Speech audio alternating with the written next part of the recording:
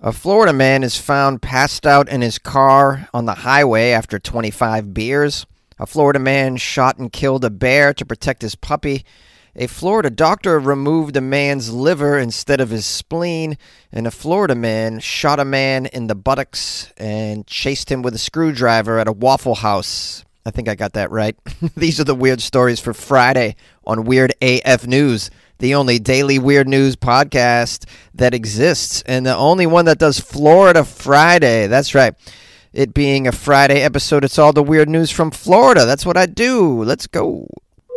A Florida man was found passed out in the turn lane after 25 beers.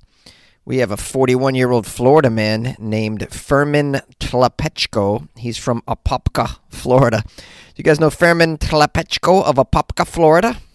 How did I say that on the first try? It's because I only had one beer before recording this. I can't do this with 25 beers.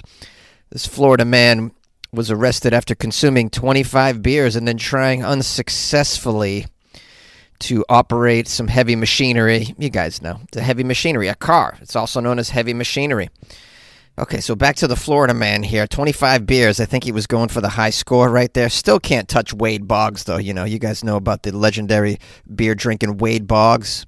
100 beers on a flight, something like that. Anyways, Wade Boggs has a special place in my heart, being that he played for the Boston Red Sox for a number of years. Anyways, I digest. The local police department in Lady Lake, Florida. Lady Lake. Lay across my big brass bed. Lady Lake sounds lovely. I'm sure it's not, but it sounds lovely. It's definitely not, because it's in Florida. The police say they found this man, Fermin, passed out. Did I say that correctly? Fermin. They found Fermin passed out in his vehicle in the turn lane on U.S. Highway 27 at Longview Avenue in Lady Lake, Florida. He had consumed 25 beers with even more beer in his car. He was working on it, guys. It's hard to... It's when you're trying to drink all the beers, you know, sometimes you hit your limit at 25. That's all. So many beers. But it's hot in Florida. Sometimes you gotta just quench that hot thirst by throwing back a couple of frosty 12-packs. That's how you do it. Hey, anyone want to just throw back a case? It's awfully hot today. Now it says here, Fermin's vehicle was spotted Tuesday night at 10 p.m., parked in the turn lane on Highway 27 with Fermin sleeping inside. Yeah, well, you know, you got to give him credit. He was like, you know what, turns out I'm not in the right state of mind to be operating this heavy machinery, so I'm just going to sleep it off right here in the middle of a highway to be on the safe side. You know, got to appreciate Florida man's sense of reason. Now that says here the police woke up Fermin, but then had to call in some backup because of a bit of a language barrier. The first clue that he had been drinking was that Fermin was driving mostly barefoot. Mostly barefoot. You're either barefoot or mostly barefoot. I guess if one sock is on and one isn't, then you're mostly barefoot. Even then, that's 50-50 barefoot. Maybe like his sock was like covering most of his foot, but maybe there's holes in the sock, so then, you know, his toes are poking out. That would be mostly... No, that's mostly sock foot, not mostly barefoot. It says he was wearing a sock, just one. The next hint that Fermin was not sober was the 4 bottles of Corona on the passenger seat on deck, quote, on deck, ready to go. When asked about the beers, Fermin claimed that he had drank 25 beers since 5 o'clock. Knocking back 25 beers on a Tuesday is quite an accomplishment, but not really one you should brag to the cops about, it says here. Although, I don't know, I wouldn't be so quick to make judgment upon that. These are obviously the first humans that he encountered after pounding 25 beers. He had to tell somebody, you know. It says this guy, Fermin, failed field sobriety exercises. They're calling them field sobriety exercises. I don't think that's what you would call it. Touching your nose. That's not really... Walk in a straight line. Would you call that an exercise? If that's an exercise, then I'm a exercise fiend. This guy refused a breathalyzer, unfortunately, so obviously going to be arrested. Let me say also that a 41-year-old to be able to drink 25 beers in one night that's pretty impressive. I think maybe in college I might have been able to pull this off. But and then, well, we got some stats on Fairmean. Fairmean is, dig this, 5'4", 160 pounds. That's pretty good for a short guy to pound this many beers. I'm very impressed. It says here he drank about 19 pounds of beer that night. Where are they getting these stats? Oh, it also says Fairmean's birthday is coming up on the 22nd of the month. What is this? I've done so many Floridaman stories. I don't think I ever came across one where they just tell you that the criminal's birthday's coming up. But yeah, very thorough. In case you're wondering what to get Fairmean for his birthday, you know, it can't just be a case of beer. You need a case of beer plus one. A Florida man shot and killed a bear in order to protect his puppy. We have a 31-year-old Florida man who blasted a bear in order to protect his cute little puppy in Marion County. This is about a month after Florida made it legal for people to kill the bears while defending themselves and their property. Wait, I thought they were only allowed to kill bears that were on crack. The crack bears. You got to protect yourself from the dangerous predator in Florida that's on crack. You guys remember I covered the crack bear story? All the politicians were like, we got to put this law in place because there's crack bears attacking people and their property in Florida. I don't know where they come up with this idea for the crack bears. But obviously you got to defend your puppy from any bear, whether it's on crack or not, but especially a bear that's on crack. Okay. It says this new law took in effect July 1st. Days after Florida governor signed the crack bear bill. Under the law, shooters have to notify the Florida Wildlife Commission within 24 hours of a bear being killed. The law also prohibits anyone from possessing or selling bear carcasses. According to the Florida wildlife officials, this man, Jesse Tittle, led his dogs outside around 5 a.m., and shortly thereafter he heard his dogs, a 60-pound pit bull and a 25-pound pit bull / Papillon mix puppy, barking aggressively from a nearby yard. I have no idea why anyone would allow their dogs to go off leash and just roam around in Florida. Yeah, with all the killer creatures lurking about. You got gators, you got bears, you got crack bears, you got meth gators, there's pythons, there's various Florida men that are on 25 beers behind the wheel of a vehicle. Some are sleeping, some are driving. So I don't know how you let your dogs out without a leash in Florida. That just seems insane to me. Nonetheless, Jesse lets his dogs out, including the pit bull / Papillon mix, which I would love to see a photo of. There isn't one in this article, but I think that's a fascinating mix, really. I never heard of such a thing. One of my ex-girlfriends had a Papillon while we were together. Therefore, I had a Papillon. If you're not familiar with a Papillon, it's the cutest little dog with the biggest ears. Papillon is butterfly in French, and this dog is named because it looks like it has a butterfly on top of its head because of those big ears. Amazing dogs. And this is a strange mix here. Back to the story. The Florida Wildlife Commission said Jesse Tittle called his dogs, but the puppy did not return to him. The man grabbed his larger dog, but it pulled him toward the bear, and he ended up on the ground. Here's a quote from Tittle. He says, "I noticed that it was a bear. I called the dogs, and only the big dog came to me. Me and him kind of wrestled around here. I was trying to hold him off from the bear. He wanted to go back because he wasn't coming back. He wanted to go back because he wasn't coming back. I don't make any sense right now, but I just saw a crack bear." Tittle says that he saw the bear near his puppy. So he attempted to fire a warning shot to scare the animal, but struck the bear instead, according to the commission, which said the animal tried to climb a tree but then fell to the ground. We got another quote here from the gunslinger Jesse Tittle, enemy of all crack bears. He says, quote, "You have to draw the line at some point in time, man. It could have been somebody's kid out there. It could have been my niece, my nephew, anybody, a small kid, a large kid, a medium-sized kid, one of those kids that wear husky clothes. It could have been my grandma, your grandma. It could have been my illegitimate kids. It could have been my legitimate kids. It could have been a step kid. It could have been an adopted kid. It could have been an auntie, an uncle, a cousin. It could have been a cousin's half cousins twice removed. It could have been your dad. It could have been your mama.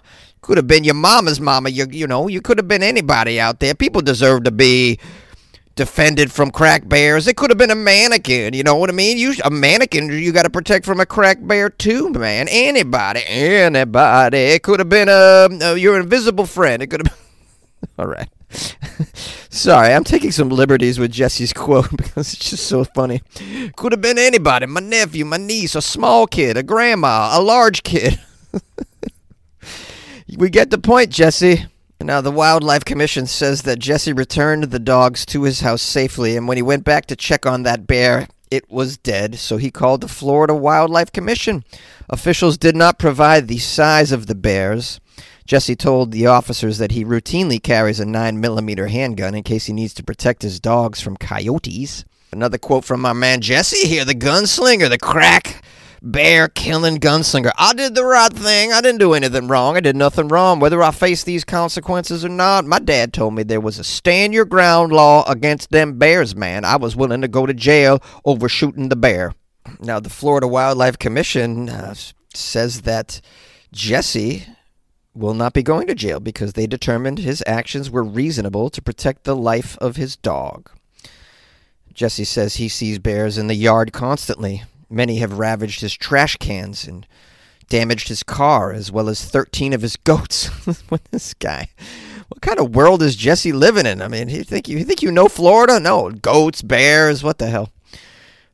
Again, though, I mean, if you know there's bears around, why let your dogs go out without a leash? Just let them roam around? It just seems very silly behavior to me. Jesse has some more to say at the end of the article here about these bears. He says, the bears are sitting on the porch waiting for you to push the door open.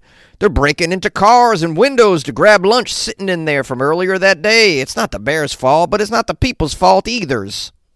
Jesse has a heart, though. He says that he hopes the state of Florida finds a better solution so that animals and humans can coexist without bloodshed. That's right. Bears and Floridamen should coexist. You know, they can always smoke crack together. A Florida doctor mistakenly removed a patient's liver instead of his spleen.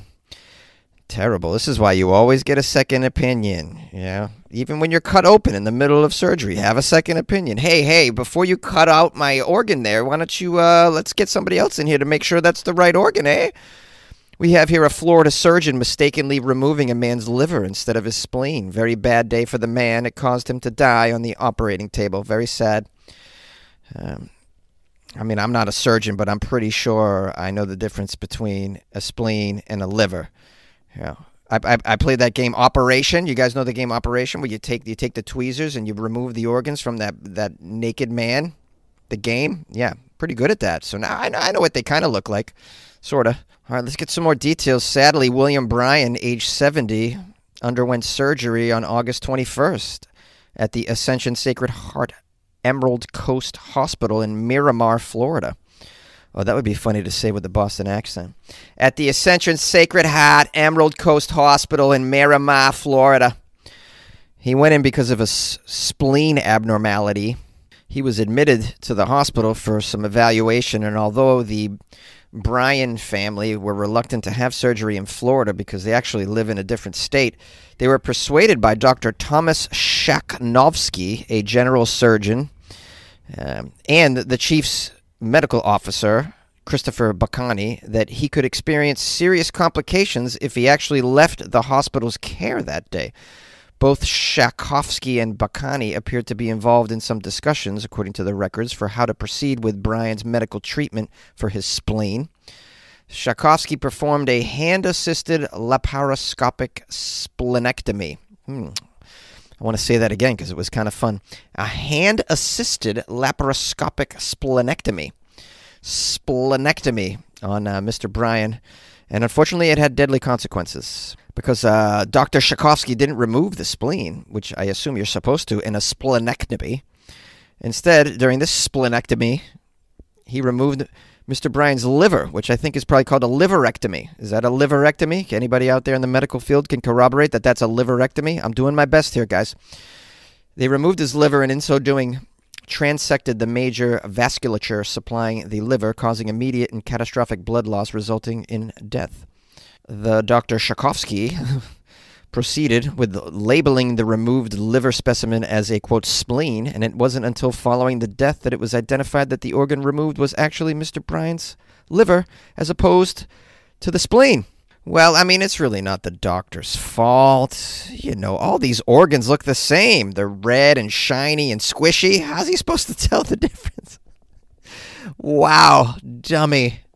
Dr. Shakovsky told Beverly Bryan that her husband's spleen was so diseased that it was actually 4 times larger than normal and it had moved to the other side of the body. But in a typical human body, the liver exists on the opposite side of the abdomen, and it is much larger than a spleen, he said. Okay, this guy's just making shit up right here. Oh, it's the darndest thing. The spleen was infected. It looked like a liver, and it had actually migrated over to the other side of the body where the liver should be, guys. I'm telling you. And, it was all discolored, like the exact color of a... Forget it, guys. All right, look, I took his liver out on purpose. All right, I'm trying to sell livers on the black market. Ha-ha. It's called a side hustle, guys. It's a side gig. Everybody needs one. I sell these organs on Only Organs. Now, this isn't Dr. Shakovsky's first rodeo. It says he made a similar mistake in 2023, removing portions of a pancreas instead of an adrenal gland in a case that was settled privately. Wow, and this guy's still practicing? Well, that's the state of Florida for you. These guys. You get a second, third chance. How many patients can this guy kill? Just let him keep performing operations on people. Let him keep removing organs. Good job, Florida. Now it says here the wife, Beverly, is pushing for criminal and civil proceedings against Dr. Shakovsky, as she should, and she should be rewarded as well. And this guy should not be practicing medicine. He still doesn't think he did anything wrong. Here's a quote from Dr. Shakovsky following this disaster. He says, what's the big deal? There's nothing to worry about. Humans have 2 livers, and we can get along fine with just one. Doesn't everybody know this? A Florida man shot one man in the buttocks and chased another with a screwdriver at a Waffle House. Best title ever of a story.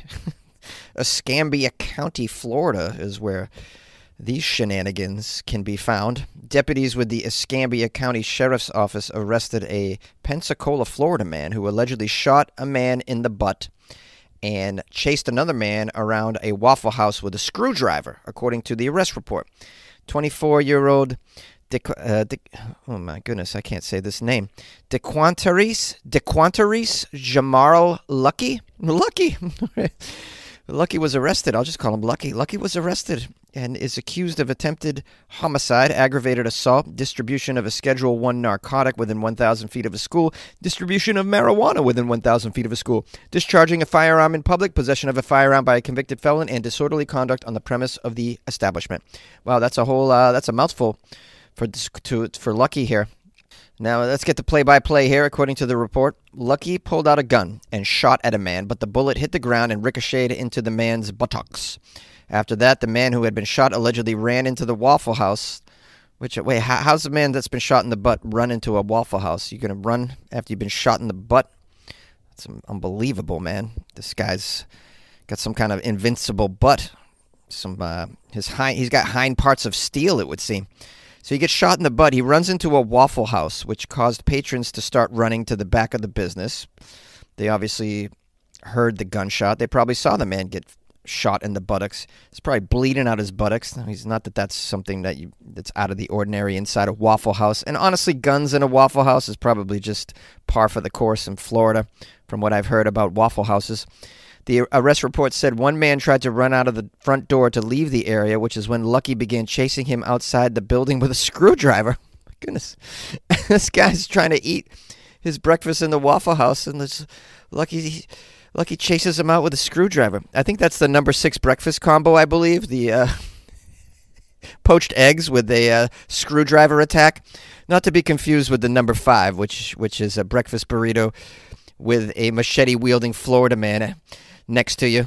And also not to be confused with the number 2, which is spam and eggs with meth. A side of meth and a gator and a pet gator.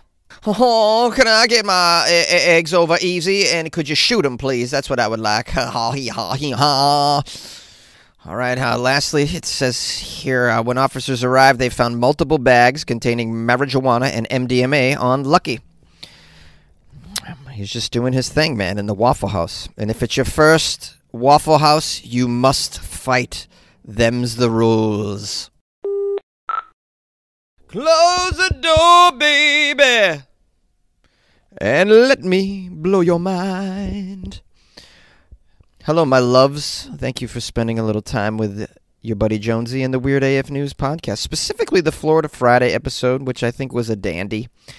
And I give credit to those of you who sent me amazing Florida stories the past couple days. It was very helpful. Appreciate that. I don't have much to say here. Not really anything to announce.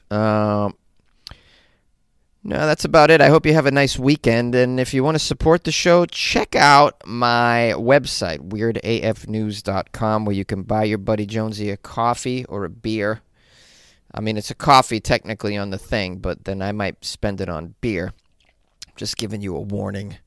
I like stouts very much. Very much into stouts. And also, you could join the Patreon. But Patreon's very cool because you get extra content through the Patreon. It's like joining a little club of big fans of the Weird AF News podcast in there.